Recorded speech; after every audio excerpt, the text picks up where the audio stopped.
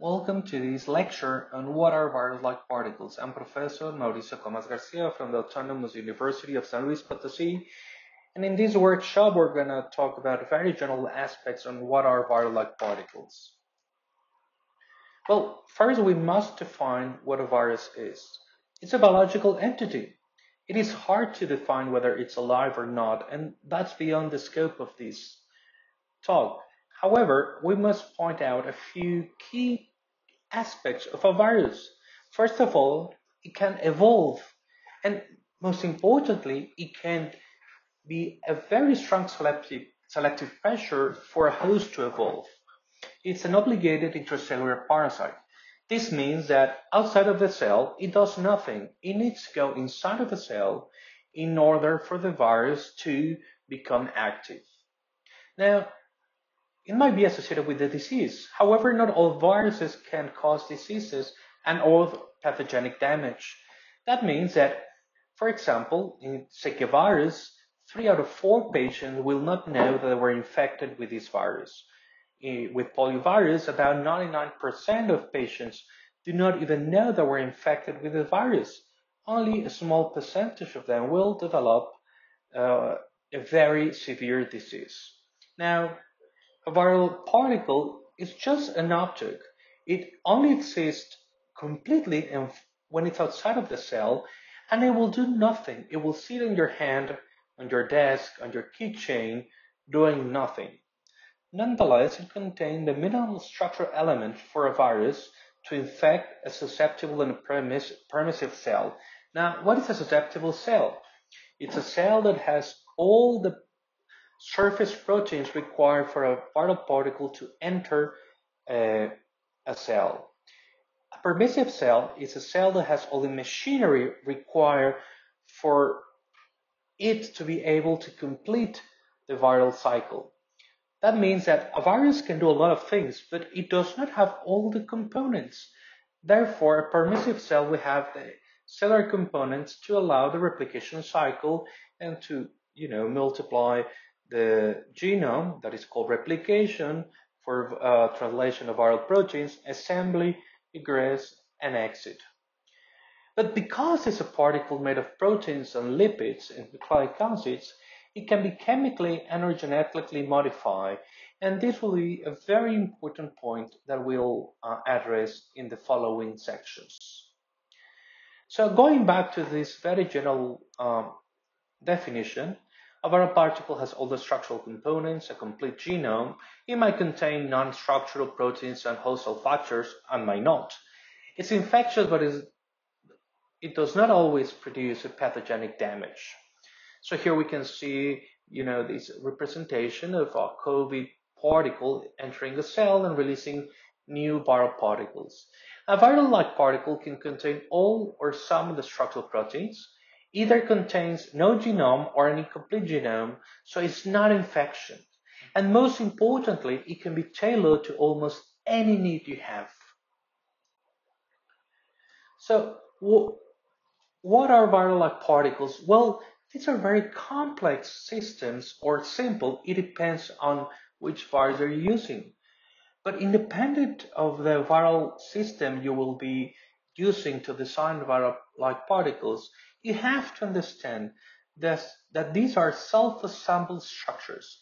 It can be self-assembled in eukaryotic or prokaryotic cells, in plants, mammalian cultures, and even in test tubes. And we have to really understand the thermodynamics of self-assembly to be able to tailor our particles. These are biocompatible, which will be very important to lower the toxicity of some chemicals. It can concentrate and protect the cargo. It can be modified genetically and chemically, and it will allow us to study highly pathogenic viruses or viral proteins using BSL-2 or BSL-1 requirements instead of BSL-3 or 4. And finally, we can use a wide range of production platforms, and we don't even need to use the same production system that was used for the parental virus.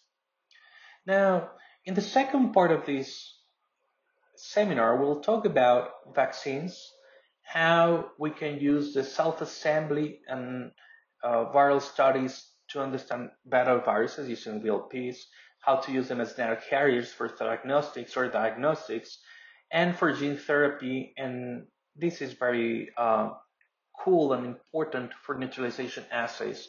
This has allowed us, for example, to test for the presence of neutralizing antibodies against highly pathogenic viruses without having to use those. One of the advantages of VLPs is that they are self-assembled structures. That means that if we understand the self-assembly process, we can use these thermodynamic rules to improve the properties of VLP. Also, because they're made of proteins, they're biocompatible most of the times. And if we can link the self-assembly characteristic with the special type of cargo or with some specific characteristic of this cargo, we can use VLPs to concentrate and protect a cargo like mRNA. Also, we can modify them either genetically or chemically.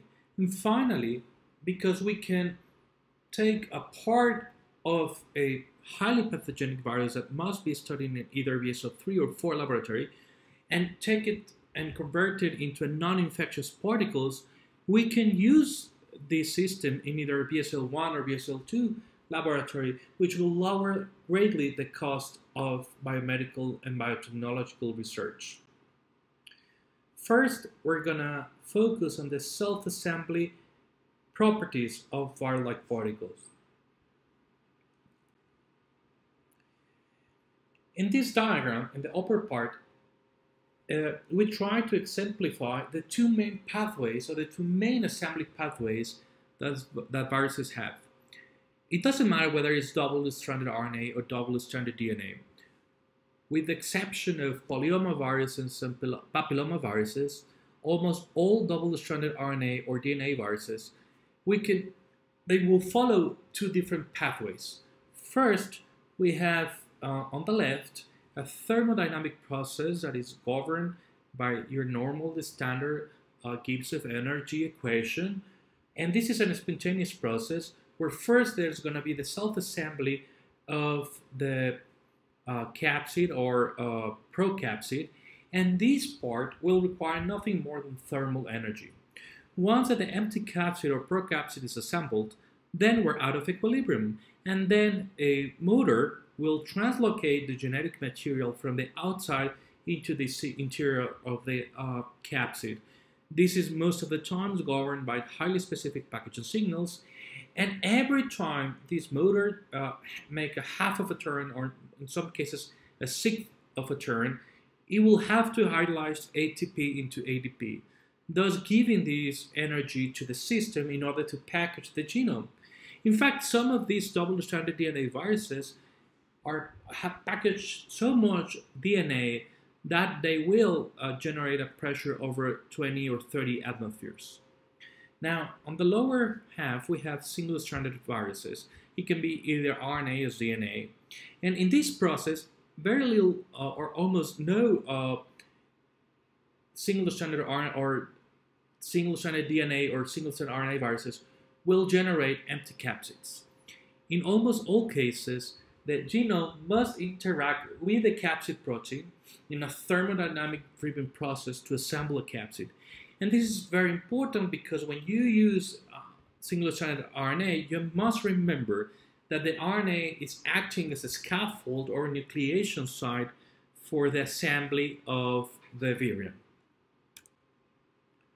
Now, in particular, we studied the assembly process of cowpea chlorotic virus, which is depicted here on the left side of the slide.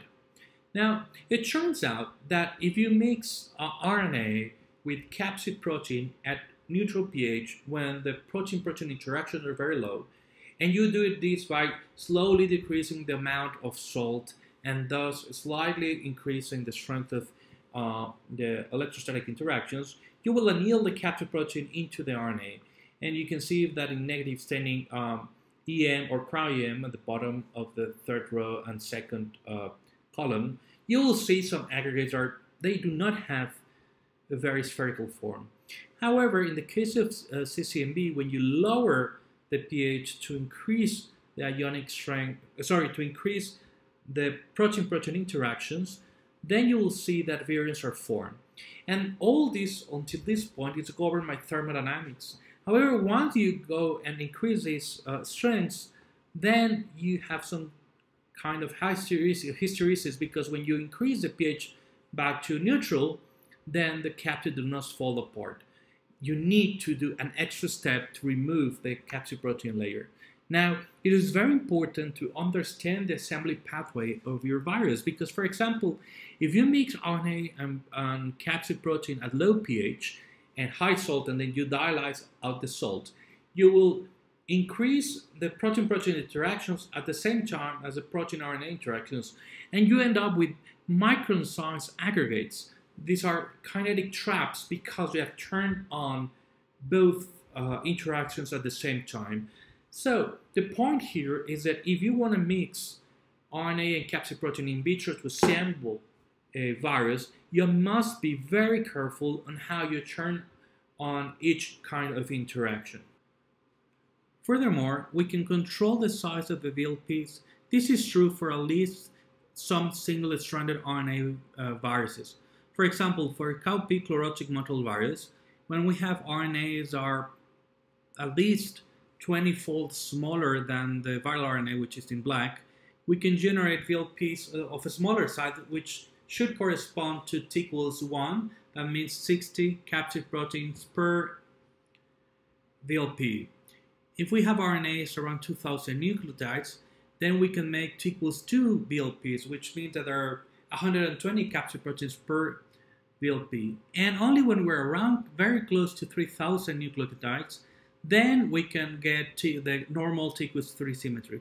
However, when we go from about 4,500, 5,000 nucleotides all the way to 12,000, then something very interesting happens. We can form T equals 4 capsids, but we cannot create even bigger and bigger VLPs. So these are some transmission icon micrographs where we can see something very interesting. When we're about 2 times the size of the wild-type genome, then most of the capsids are found as doublets, 2 capsids that are always together. When we have RNAs that are about 3 times the size of the viral RNA, most of the particles are in trimers. And when we're 4 times the size of the wild-type RNA, we can form tetramers. And we know that this is true because when we add RNase, which is an enzyme that digests RNA, we go from doublets, triplets, and quadruplets to just have the singlets. So at least for this virus, in order to have a very efficient packaging system in a protective environment, we have a limit about 4,000 to 5,000 nucleotides. And this is very important. In this slide, we want to point out one thing. So when we had RNAs that were too long, CCMB capsid protein couldn't grow above certain T number. That means that it couldn't go above 240 capsid proteins per VLPs, because that requires to change quite dramatically the size of the VLP and also the angle, the preferred angle. So in order to solve this, CCMB, what they do, these particles, is if you have twice the length, you form doublets, which we can see here and in red, and we have 3 times the size of the wild-type RNA, around 9,000, you have triplets, and when you have 4 times, you have quadruplets. And when you add RNAs, this capsid will fall apart, at least as multimers or multiplets, and you'll remain with, normal-looking capsid, but with a cut or digested genome. And finally, we also show that if you use very small RNAs, you can package several of them per VLP, such that either you have 2,000 nucleotides in a T equals 2 or 3,000 nucleotides in a T equals 3. And at least between 500 and 140 nucleotides, these VLPs are very stable. However, when you go to length shorter than that, like the size of a silencing RNA, at least in our hands, these VLPs were not very stable. And I won't go into detail about why, but we have to be careful of how short you want to go, because not also the packaging efficiency could decrease, but the stability of the particle will decrease also. So how can we change the assembly pathway of a VLP? For example, for naked viruses that can be assembled in vitro, then we can use several tricks to increase the strength of protein-protein interactions. We can do point mutations, deletions. This is very important to remove some highly basic termini. Fusion with hydrophobic proteins. This was shown by Alan Ryan with, for example, HIV.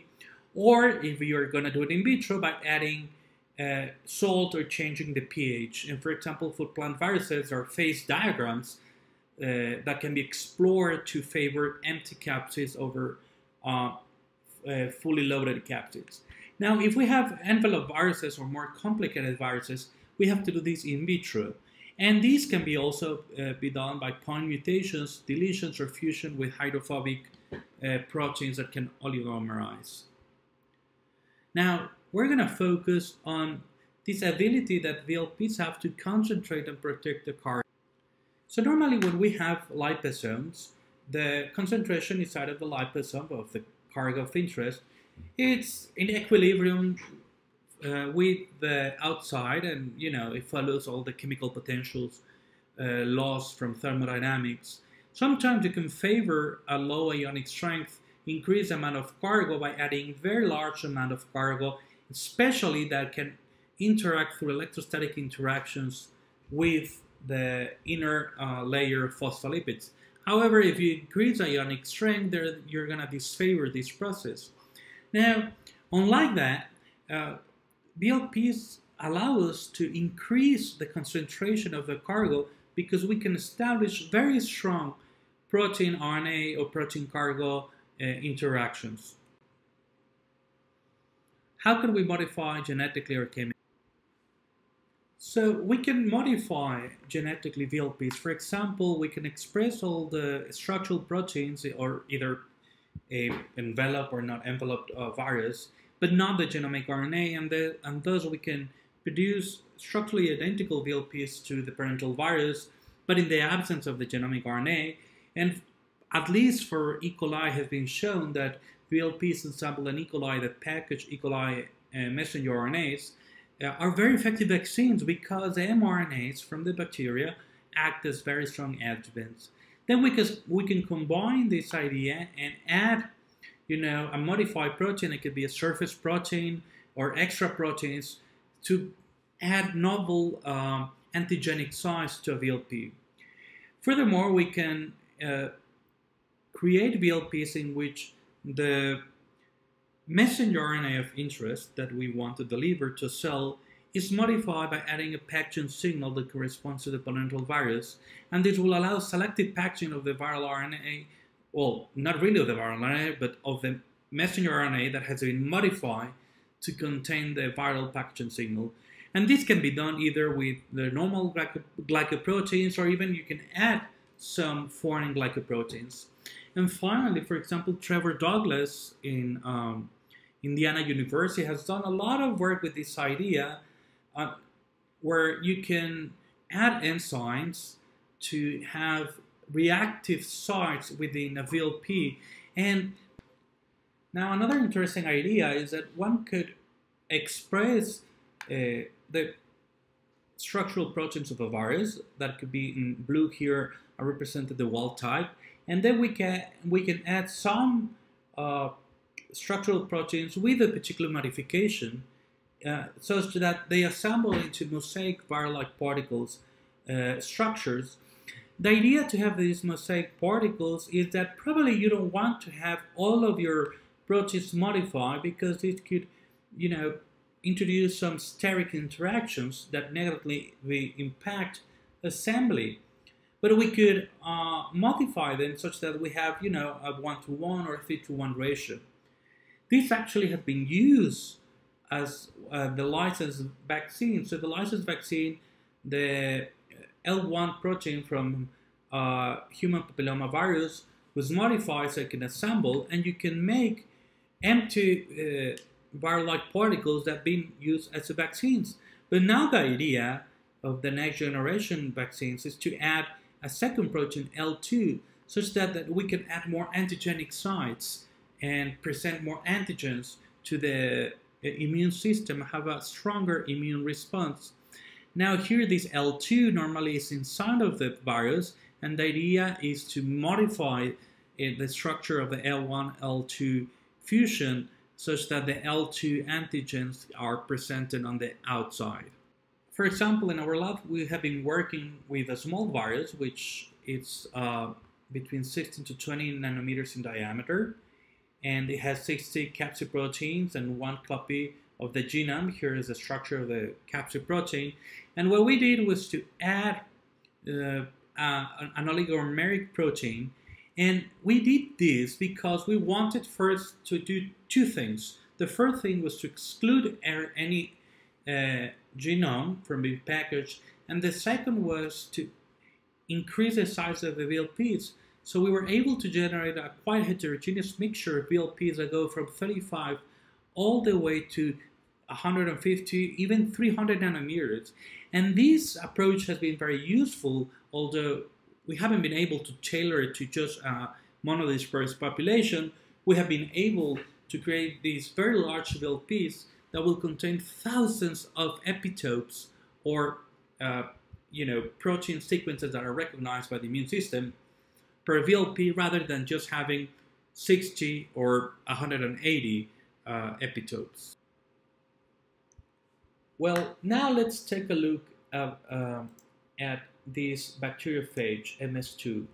Now, something very interesting is that you can take and disassemble a virus, and depending on the chemical or genetical modifications you do, you can have mosaic capsid proteins in which you have pentamers or hexamers with 1-to-1 ratio of some modified protein, or even have a very small amount of one or the other.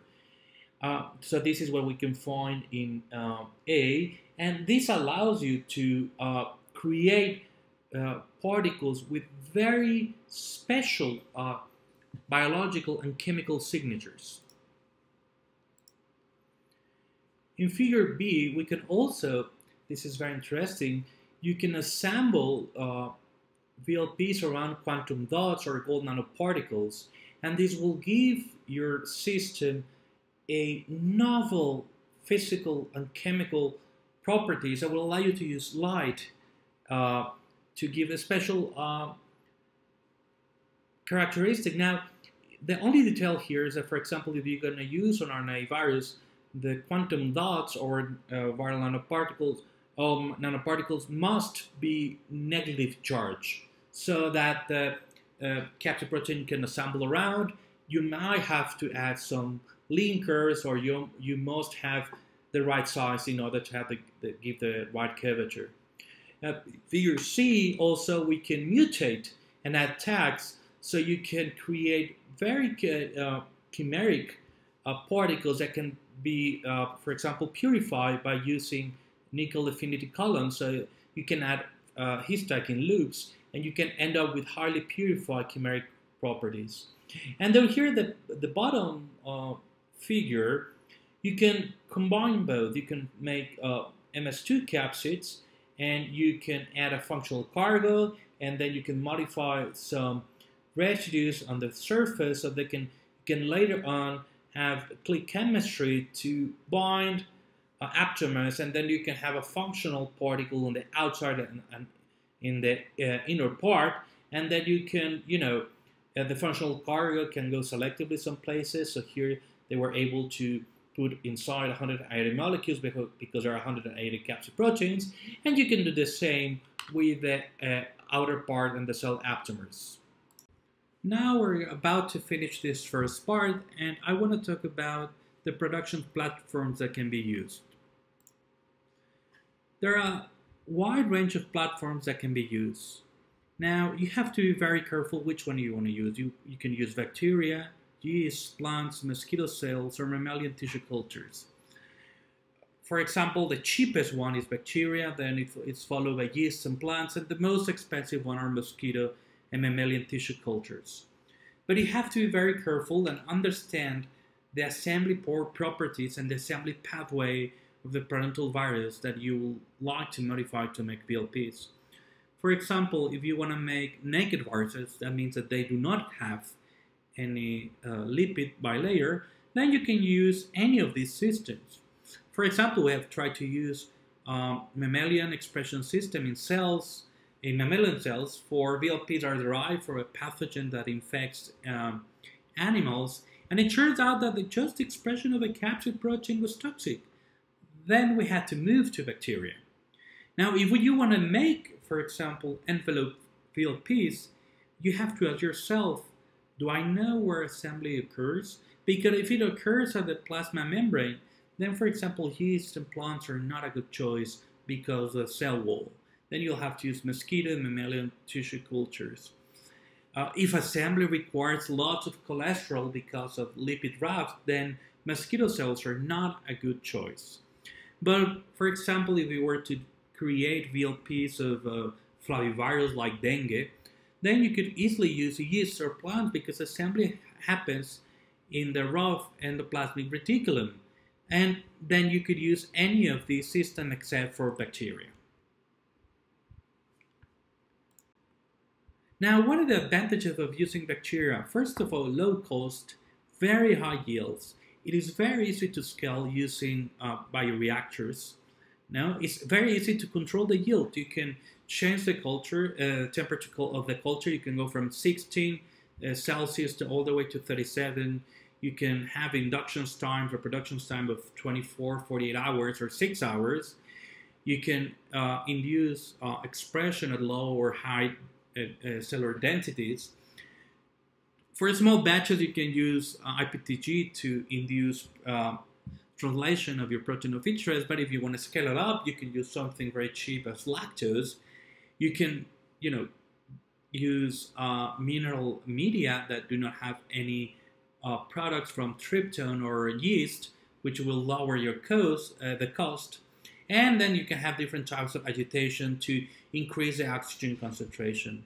Also, there's a wide selection of antibiotics, so you can only choose the bacteria that is modified with the plasmid. And finally, it's very easy to purify protein from bacteria. However, there are some disadvantages. For example, overexpression of capsid protein results in formation of inclusion bodies, and that leads you to having to use denaturing conditions and refold the protein. That doesn't work all the time. You cannot assemble envelope viruses, as we mentioned before. It's very hard to achieve post-translational modifications if you need to add glycans. This is very hard. There are some ways to do it, but most of the protein, when you add these enzymes to add sugars into the protein will collapse and crash out of solution. And then you have to be very careful because you have to check the levels of the toxins, lipopolysaccharides, because these can generate a allergic or even toxic response in a host. So you have to be very careful that your VLPs do not contain endotoxins. Now, yeast, plants, and even algae, in the lab we're starting to work with algae. It's also very low cost, also high yields, easy to scale, and you can now start assembling some envelope viruses such as Zika virus that assembles into the raw endoplasmic reticula, or SARS or coronaviruses, because they assemble into the Golgi or in the Golgi. In some cases, you can have selective media. For some algae and yeast system, you can add some nutrients that normally will be toxic for the system, and only when the organism is modified with DNA, then it will survive. Was the disadvantage? Some envelope viruses cannot be assembled, like chikungunya, which assembles in the plasma membrane. Normally, the post-translation modifications are not the same as mammalian cells, but if you compare it with E. coli, it's better something than nothing of post-translational modifications. Now, purification is not as straightforward as with bacteria or mammalian cells. And at least in our hands, algae can be very challenging. It's not that easy to transform algae and to make them generate very large amounts of the protein of interest as it will happen with plants or even yeast. Mammalian and insect expression platforms have an advantage that they're very easy to transform. To transform plants and algae, you need to use bacteria. So first you need to transform the bacteria and then transform the plant of the algae. However, mammalian insect cell lines can be actually easily scaled. You can use expensive and sophisticated systems like lipofectamine, or you can use a calcium chloride and a phosphate solution to create these aggregates of DNA with phosphates. You also have a wide range of conditions. You can grow them in monolayers, in suspension, in a wide range also of temperatures. You can go 16, 28, 37 degrees Celsius. A very good point here is that normally VLPs can be released to the supernatant, which will downstream during purification make your life very, very easy. You will have all the post-translational modifications as a present the parental virus, and normally because you will collect VLPs from the supernatant, it's very easy to purify them. Some of the disadvantages are that to achieve stable transfection like you will achieve with plants, algae, and bacteria is quite challenging. Also, dealing with mammalian insect cells cultures they require very sophisticated or specialized environments, and they're very costly. They're hard to scale, especially if they're grown in as monolayers. If you start with suspension cells like XP293, then you can scale them, but this is very expensive. And as mentioned before, you will require specialized infrastructure. Finally, I want to point out that, for example, this is a piece of DNA that codes all the structural proteins from chikungunya under a mammalian expression and system. And it turns out that here, Anarat and also Metz published that if you produce these VLPs in HEC293 T cells, which is a mammalian culture, you will get particles that look just like the wild-type virus, which are all the ones you can see here. And here, when you produce them in SF21, these were positive for all the glycoproteins, but you can see that the morphology is very, very distinct. And this point has not really been exploited and has not been studied, but we just published a book about building SARS coronavirus VLPs.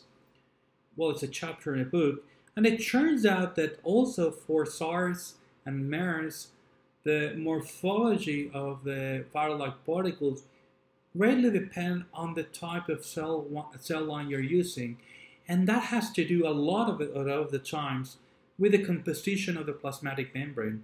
And here's the same problem. Insect cells do not have cholesterol, so it's possible that in the absence of cholesterol, the assembly of chikungunya virus is not correct. Well, we have finished the first part of this seminar, and now we're going to move into the applications and biotechnological and biomedical future of VLPs. Thank you very much.